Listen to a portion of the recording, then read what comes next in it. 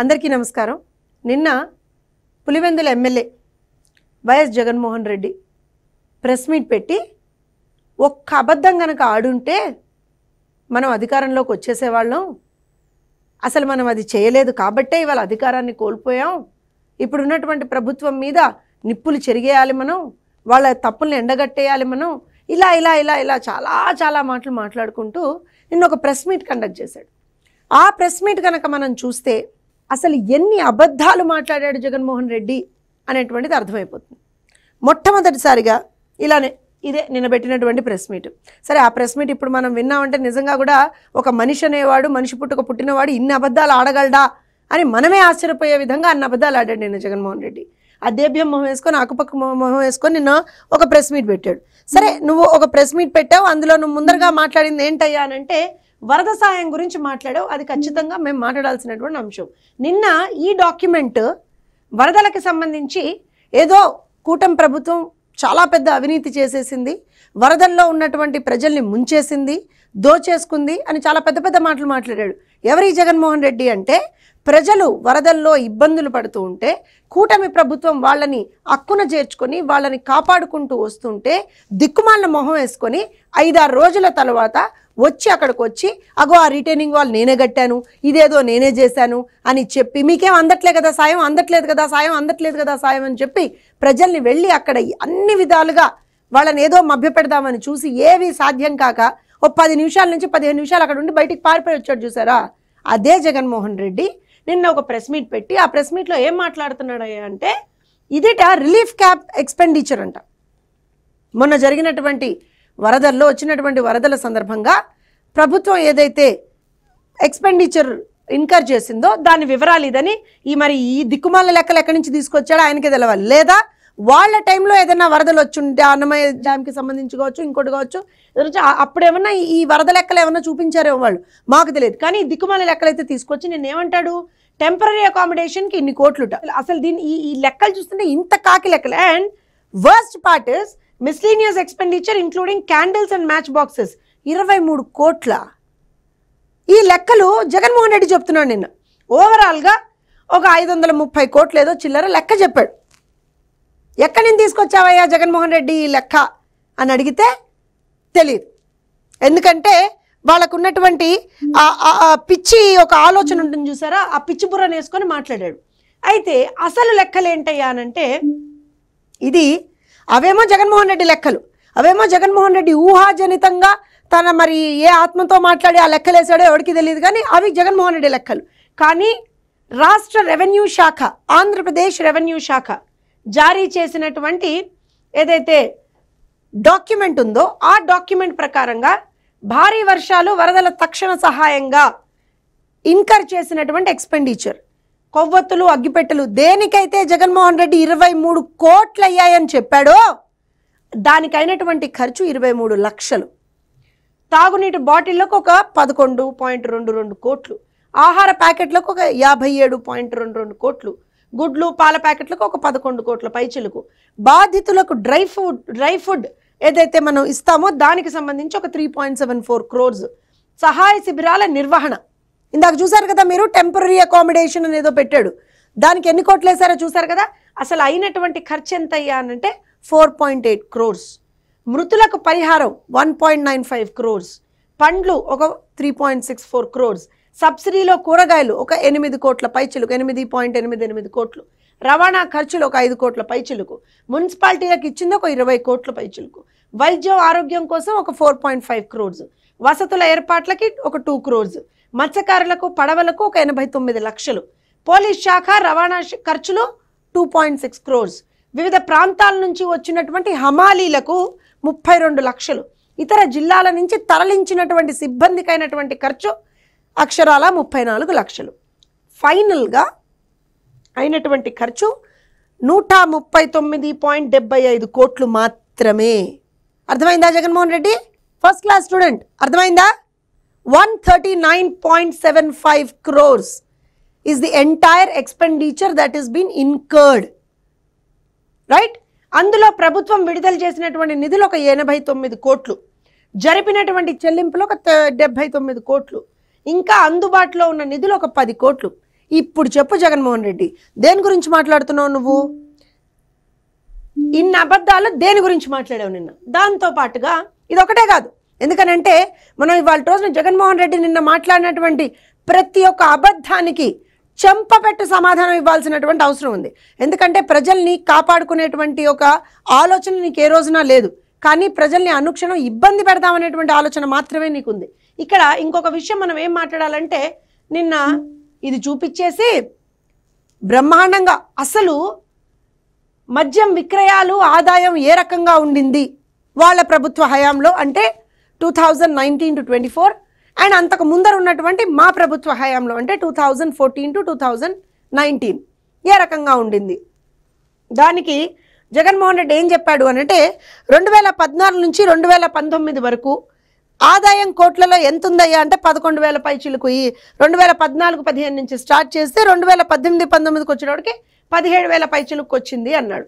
అదే మా ప్రభుత్వ హయాంలో అంటే వైఎస్ఆర్సీపీ ప్రభుత్వ హయాంలోట 2019 నుంచి 20లో 17,000 పైచిలకు ఉంటే 2023-24లో 25,000 పైచిలకు ఉంది. అయితే ఇక్కడే ట్విస్ట్ అండోయ్, ఏమంటాడంటే జగన్మోహన్ రెడ్డి, ఆదాయం పెరిగింది కానీ వాల్యూమ్ ఏదైతే కన్జ్యూమ్ చేశారో, వాల్యూమ్ ఏదైతే అమ్మామో అది చాలా తగ్గింది, మేము గణనీయంగా తగ్గించేశాము, అసలు మమ్మల్ని మించినట్టుగా మద్యాన్ని నియంత్రించినటువంటి వాడే లేడు అని చెప్పుకున్నాడు.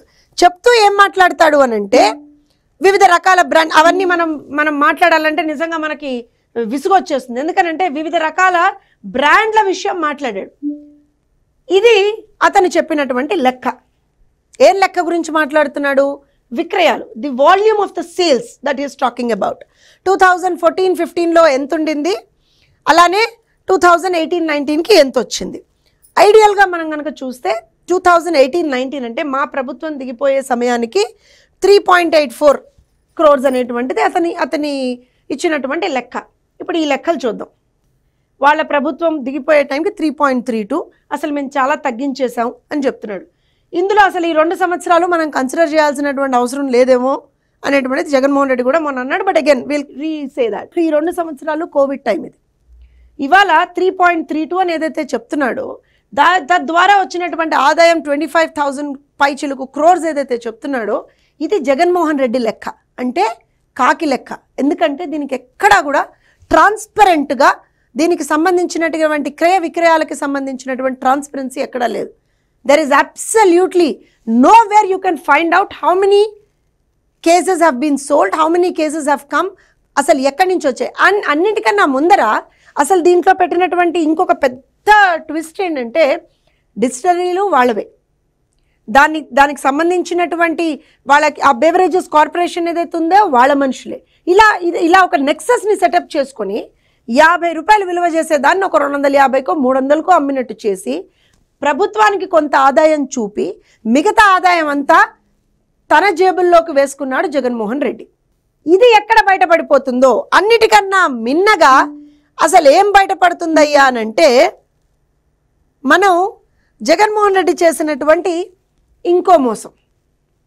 అసలు మద్య నిషేధం చేస్తానన్నటువంటి జగన్మోహన్ రెడ్డి ఫైనల్గా అధికారం దిగిపోయే సమయానికి మద్యం మీద వచ్చేటువంటి ఆదాయాన్ని పెంచి దొంగ బ్రాండ్లని, కల్తీ బ్రాండ్లని, ప్రజల ఆరోగ్యాలతోటి చెలగాటమాడేటువంటి బ్రాండ్లని తీసుకొచ్చి ఇష్టారీతిన మద్యం పేరుతో ఏ రకంగా దోచుకున్నాడో చూసాం. ఇది ఇంకో అబద్ధం నిన్న జగన్మోహన్ రెడ్డి చెప్పింది.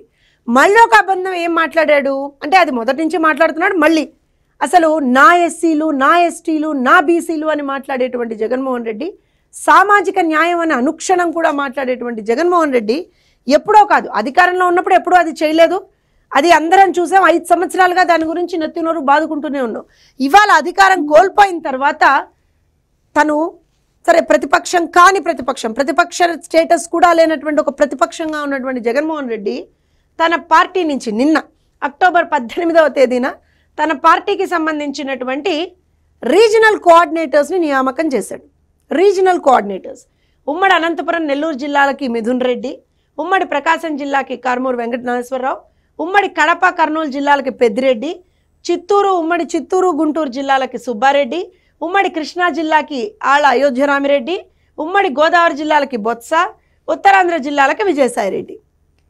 7 రీజనల్ కోఆర్డినేటర్స్లో 5 ఒకటే సామాజిక వర్గానికి చెందినటువంటి వాళ్ళని పెట్టి నువ్వా ఇవాళ రోజున సామాజిక న్యాయం గురించి, సామాజిక సమతుల్యం గురించి, అసలు నీ ప్రభుత్వం ఏదో, నీ పార్టీ ఏదో ప్రజలకు ఏదో చేసేసిందని మాట్లాడుతున్నావా? అసలు ఏ మొహం పెట్టుకొని నిన్న నువ్వు ప్రెస్ మీట్ పెట్టావు జగన్మోహన్ రెడ్డి? ఏమనుకొని నిన్న నువ్వు ప్రెస్ మీట్ పెట్టావు? మాట్లాడింది ఒక్కటి నిజం లేదు. స్టార్టింగ్ నుంచి ఎండింగ్ వరకు ప్రతి ఒక్కటి అబద్ధం మాట్లాడావు. నీ అబద్ధాన్ని ఇప్పుడే ఈ వీడియోలోనే చెప్పాను నేను. 539 కోట్లు నువ్వు కోట్ చేసావు. వచ్చినటువంటి లెక్క 139 కోట్లు. దీనికి అదనంగా ఇప్పటి వరకు ఇంకా ఒక 8 to 9% మిగిలింది. ఏదైతే మేము బాధితులకు ఇవ్వాల్సినటువంటి కాంపెన్సేషన్ ఉందో ఇప్పటికే 620 కోట్ల పైచిలుకు అమౌంట్ని మేము కాంపెన్సేషన్ రూపకంగా డిస్పర్స్ చేసేసాం ఆల్రెడీ బాధితులకి వరద సహాయం కింద. ఇంకా నువ్వు వచ్చి బయటికి వచ్చి మాట్లాడతావా? ఒక్కటి చెప్తున్నాను జగన్మోహన్ రెడ్డి, నువ్వు అబద్ధాలు మాట్లాడే అధికారంలోకి వచ్చావు 2019లో. అబద్ధపు హామీలు ఇచ్చి, దొంగ హామీలు ఇచ్చి, బూటకపు హామీలు ఇచ్చి ప్రజలు నిన్ను 5 సంవత్సరాలు చూసి నిన్ను కాదని, నువ్వు చేసినటువంటి దుర్మార్గాల్ని తట్టుకోలేక, అరాచకాల్ని తట్టుకోలేక వద్దు బాబోయ్ నువ్వని చెప్పి లాగి తన్ని కొట్టి నిన్ను 151 నుంచి 11కి తీసి పారేశారు. కనీస ప్రతిపక్ష హోదా కూడా లేకుండా చేశారు. అయినా సరే ఇంకా నిస్సిగ్గుగా నేను వచ్చి నిస్సిగ్గుగా అబద్ధాలు మాట్లాడతాను, నిర్లజ్జగా అబద్ధాలు మాట్లాడతాను అని చెప్పి గనక నువ్వు ఆలోచిస్తే సాక్షికి పట్టినటువంటి గతే నీకు పడుతుంది. సాక్షి అని ఎందుకన్నానంటే అసత్య వార్తలను ప్రచురిస్తూ ఈవెన్ మొన్న వరద సహాయం రూపంలో కూడా ఎన్ని తప్పుడు వార్తలు ప్రసారం చేశారో వారి మీద ఏ రకంగా అయితే కేసులు బుక్ అయ్యాయో నీ మీద కూడా కేసులు బుక్ అవుతాయి. ఎందుకు చెప్తున్నావు అనంటే ఇవాల్టి రోజున ప్రజల పక్షాన నువ్వేమన్నా మాట్లాడగలిగితే మాట్లాడు. కేవలం తెలుగుదేశం పార్టీని తిట్టడానికో, కూటమి ప్రభుత్వం మీద బురద జల్లడానికో మాత్రమే నువ్వు కనుక ఆ బెంగళూరు నుంచి ఏదో ఫ్లైట్ వేసుకొని వచ్చి ఇక్కడ 2 రోజులు ఉండి నేను బురద జల్లేసి తిట్టేసి వెళ్ళిపోతానంటే మాత్రం ఊరుకునేటువంటి ప్రసక్తి లేదు.